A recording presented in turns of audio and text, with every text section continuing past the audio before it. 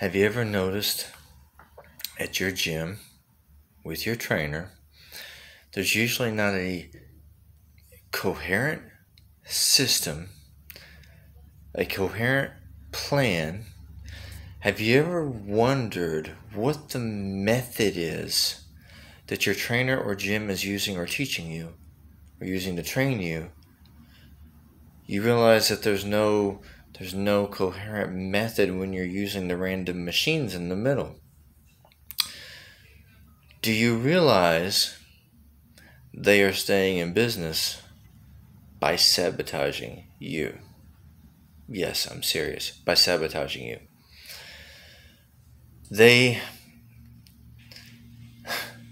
are taught, gym trainers are taught not to either not to use a coherent method or system, or to use a system specific to the chain, such as Gold's Gym.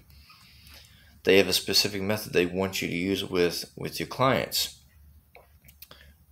Whether that would be specifically effective for every client or not. Certain chains want you to use a certain method.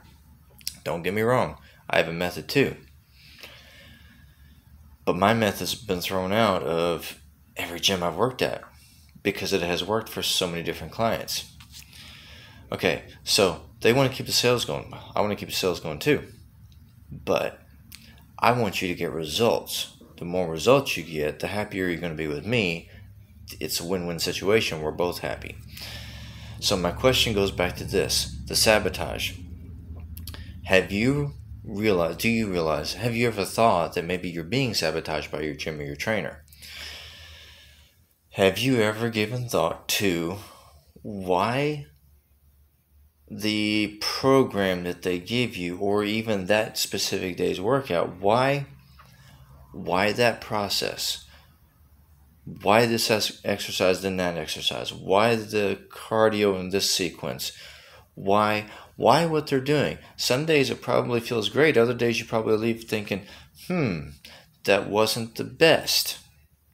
Okay, so there's a sabotage going on. I want to dismantle that sabotage. I want to fix that sabotage. I want to get you results, not sabotage. All right? So this is about dismantling that sabotage.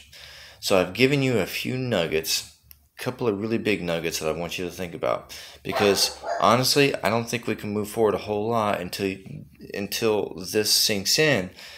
Because I have a lot to break apart for you and to rebuild, okay? So just keep that in mind. Sabotage, process what I just said. Think about your time at the gym or with the trainer. We'll be talking soon.